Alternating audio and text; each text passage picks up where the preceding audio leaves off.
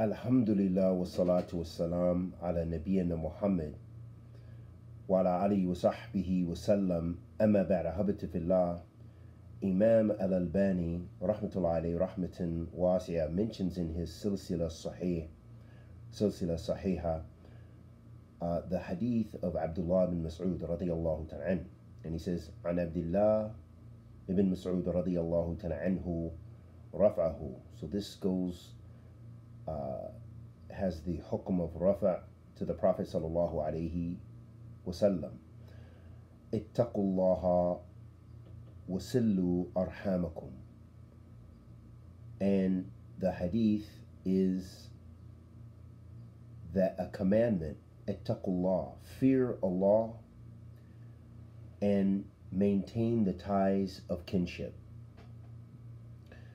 Sheikh Zayd al-Madkhali rahmatullah alayhi rahmatan wasi'a mentions in his explanation of this hadith, he says, al-hadith sarih fi amr بعبادتين من عبادات الفاضلة حق الله حق لله عز وجل وحق للمخلوق.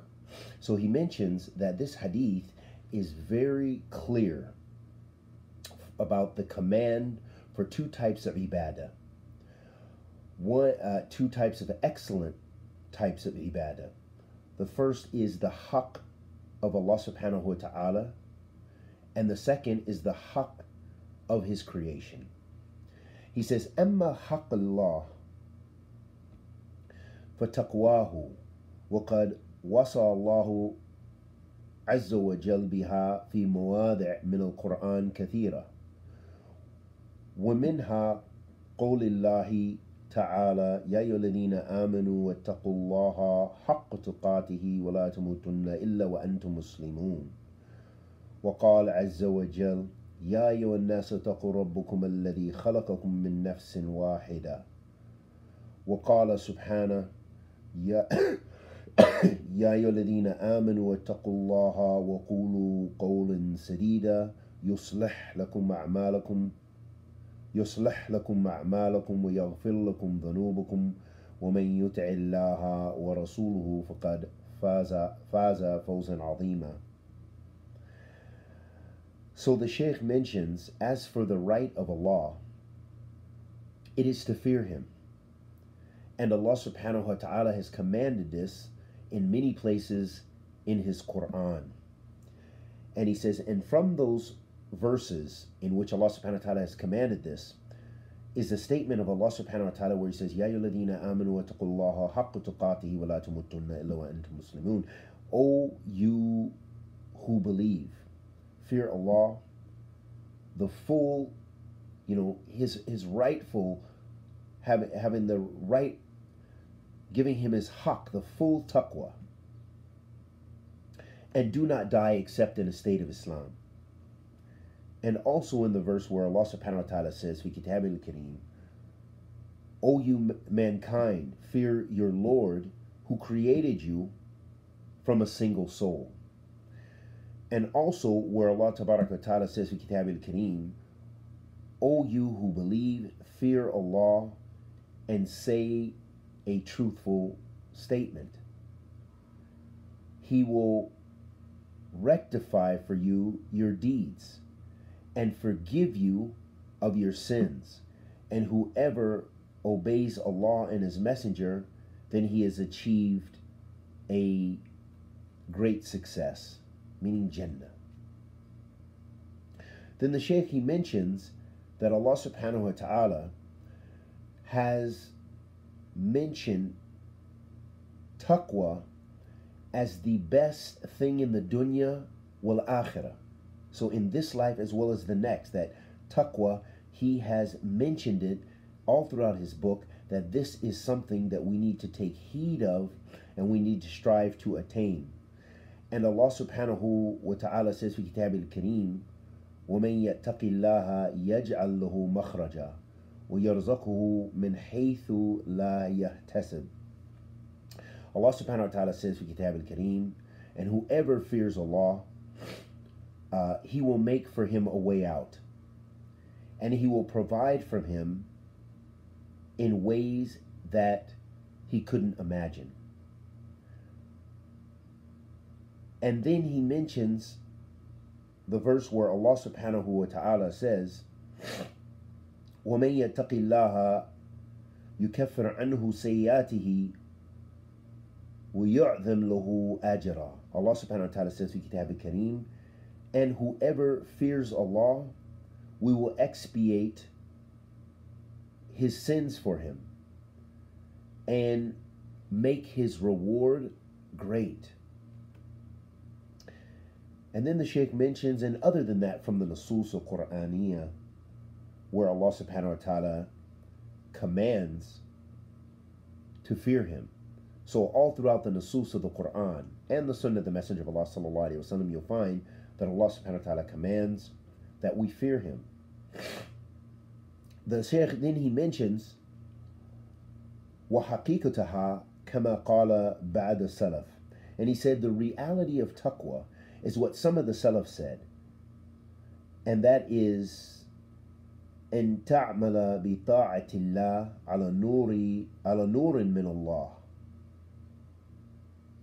على نور الله رجاء ثواب الله والتقوى ترك المعاصي المعاصي الله على نور من الله خوف عقاب الله.